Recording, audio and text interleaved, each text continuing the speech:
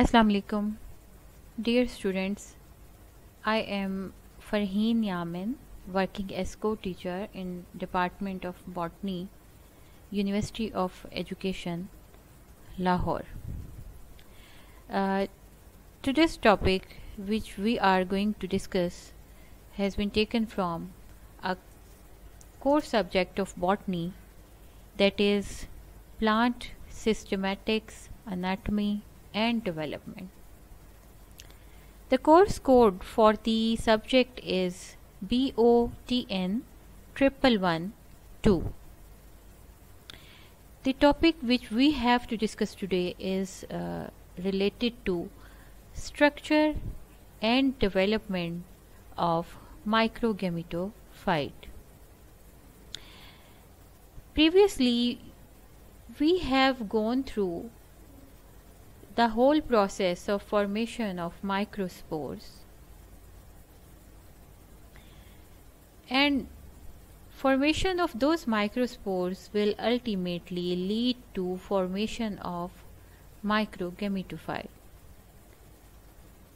And this is the main thing which we are going to discuss in our today's lecture. So now we are moving towards lecture. The contents for the contents include the concept of microgametophyte, that what is microgametophyte, and then we will move towards pollen formation, then pollen maturation, and afterward we will talk about the dehiscence of anther, which will ultimately lead to the discussion of types of dehiscence. Then we will talk about pollen morphology, pollination, and finally the pollen tube formation.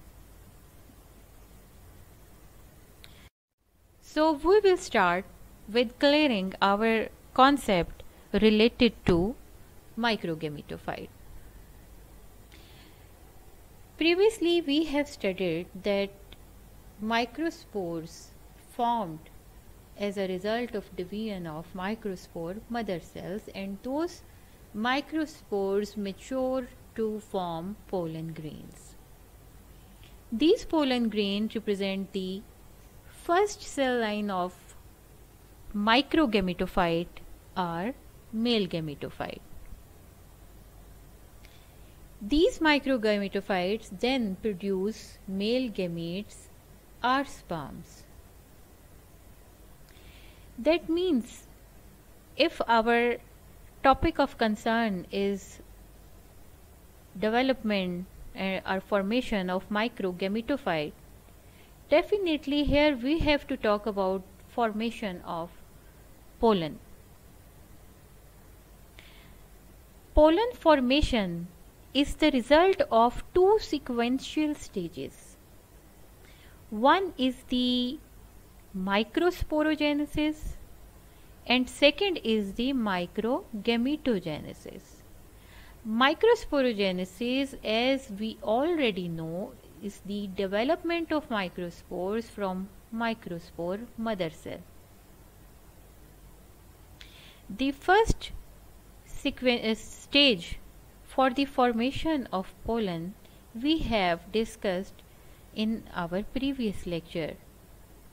The second part is the microgametogenesis, that is the development of pollen grains from microspores.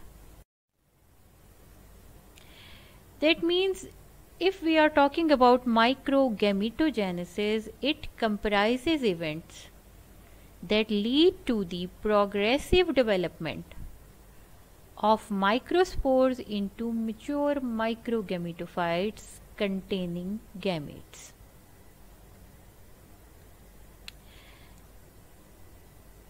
If we talk about the pollen maturation, then this process begins with the expansion of the microspore cell.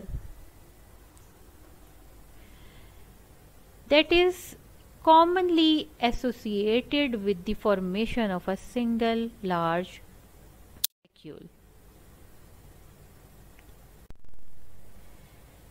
The vacuolation is accompanied by the displacement of the nucleus of the microspore to an eccentric position against the microspore wall.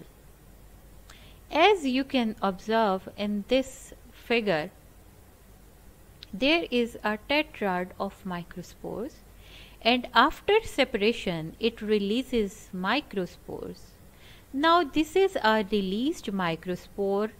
This released microspore contains a centrally placed nucleus. The first step in the maturation of pollen is the displacement of this nucleus to an eccentric position by displacement to against the microspore wall. Here you can observe that this nucleus has been displaced from its original position, and this displacement is because of vacuolation, because a large vacuole has occupied its central position. So this is the first step in the maturation of the pollen. In this position, the nucleus undergoes first pollen mitosis that results in the formation of two unequal cells, each cell containing a haploid nucleus. These two unequal cells, they are one is large vegetative cell and second is the small generative cell. As you can observe here, this is the large vegetative cell and this is the small generative cell. These two unequal cells are formed by the division of the microspore nucleus. This generative cell first remains attached to the wall just like this, but after some time it detaches itself from the wall and it becomes engulfed by the larger vegetative cell, hence forming a cell into a cell structure. The engulfed generative cell divides once more by mitosis cell structure to form the two sperm cells which are completely enclosed within the vegetative cell cytoplasm, either before pollen is shed or within the pollen tube. Generally, the microspores are shed from microsporangium in two-celled stage. However, in some other cases, the generative cell divides later to produce two male gametes.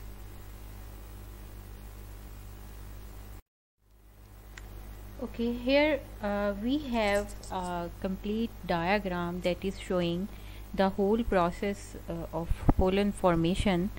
The first step is microsporogenesis and the second is microgametogenesis, as you can see here.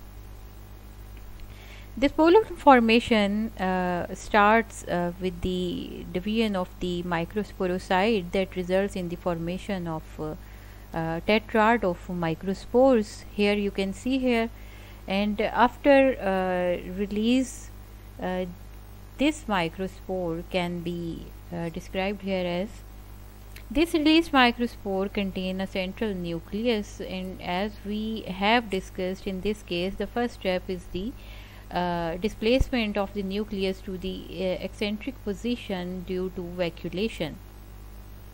Then the second step was the division of this cell for the formation of two unequal cells. One larger cell was vegetative cell and the smaller was generative cell. Then this generative cell, it becomes embedded in the vegetative cell, which we call a cell within cell structure. Now this pollen is at bicellular stage. Sometimes division in this nucleus takes place, resulting in the formation of two sperm cells. And if the two sperm cells are formed with the vegetative cell, now this pollen, mature pollen, is considered as a tricellular pollen. So this figure is showing the complete picture of pollen formation from microspore mother cell up to the mature pollen. After the pollen has formed, now it is the time for the shedding of the pollen. Definitely it will take place after the dehiscence of the anther wall. That shedding will take place when there will be dehiscence of anther. After maturation, pollen grains exert pressure from within on the wall of anther, resulting in the bursting of anther and release of pollen grain. This dehiscence of the anther is divided into several types. First type of dehiscence is longitudinal. It is based on the bursting of the anther lobes. When anther lobes burst in longitudinal direction, then that will be longitudinal dehiscence of anther. It usually is found in Datura. The second type is transverse. When anther lobes burst transversely, then the type is transverse dehiscence, which is found in Ocimum. The third type is porous dehiscence. In this case, dehiscence takes place through pores. For example, in Solanum. The fourth type of dehiscence is valvular.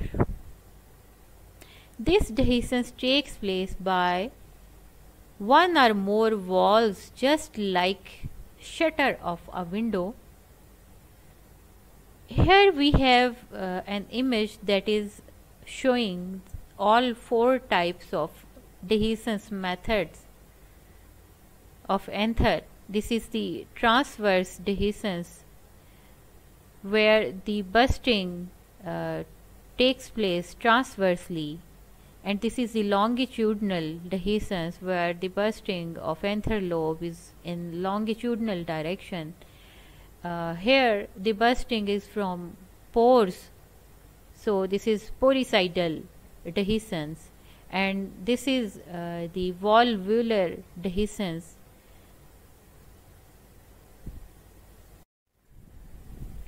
After dehiscence, pollen are shed. Shedding of pollen takes place on the female portions of the flower, but before going through that portion, we will talk about a general morphology of a pollen grain. If we see a pollen grain that has a very distinct wall, its wall has two prominent layers. The outer wall is thick and hard, which is made up of a very specialized material that is known as sporopollenin.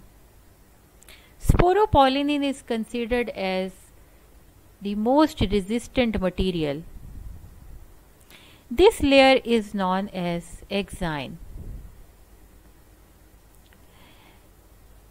This layer is very hard and thick, but at certain points it possesses certain thin areas which are known as germ pores,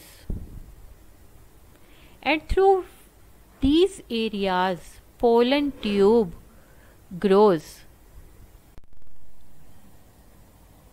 This exine is further subdivided into two layers. The outer one is sculptured layer and is known as sexine, and the inner one is non-sculptured, known as nexine.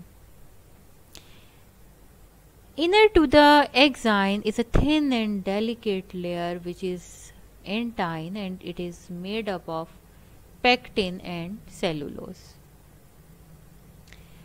Size range for the pollen grains is from 5 microns to 200 microns. At maturity, these pollen grains can be 2-celled or 3-celled, as we already have talked about this, and they contain a large central nucleus with the dense cytoplasm. In this figure, there is a structure of pollen grain that is showing the outer and inner wall. You can observe here exine, and inner to the exine is entine, and this exine contains several thin areas which are known as germ pores, from where the pollen tube enters. So this was a general morphology or structure of a pollen grain. Next, we are going to discuss the process of pollination. Pollination refers to the transfer of pollen grain from anther to the female part of the flower, that is a stigma, and this process is known as pollination. Here you can observe the transfer of pollen grain. These pollen grains are shed from the anther, and they are going to shed and fall off over the top of the stigma. This process is known as pollination, that takes place by several means.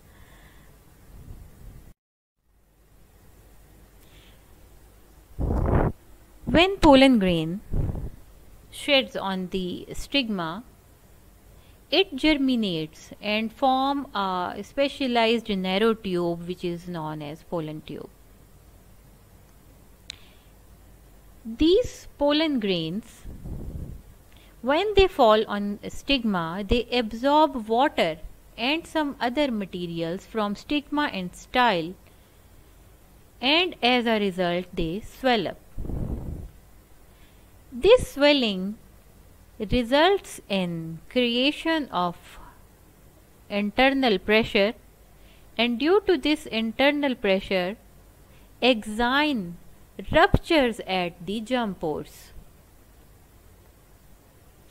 and due to this rupturing, entine protrudes out in the form of a pollen tube, and it grows downward through the style. As you can see here again, that these are the two sperm nuclei which are formed by the division of this nucleus. These nuclei, along with this nucleus, they are moving downward with the growth of the pollen tube, and they are reaching towards the female portion ovule. Vegetative nucleus lies at the tip of the pollen tube, but in some cases it is present behind the male gametes. This pollen tube and all its contents, they constitute the structure that is male gametophyte or microgametophyte. In this diagram, you can clearly observe that how the pollen grains are shedded over this stigma, and after shedding these pollen grains, they germinate and they start to form a pollen tube. Here you can see the forming a formation of pollen tube. This pollen tube grows downward and ultimately it enters into the ovule. This pollen tube takes the constituents or contents of male reproductive portions along with it and transfers it to the female portion for fertilization. So this was all about that how pollen are formed and how they are shed after dehiscence of anther, and then how they germinate to form a very specialized tube, which is pollen tube that carries the contents of the pollen for the fertilization purposes.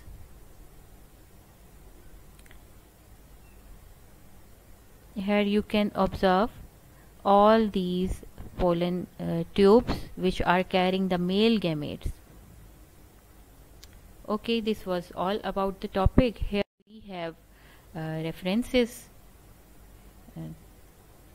Thank you so much.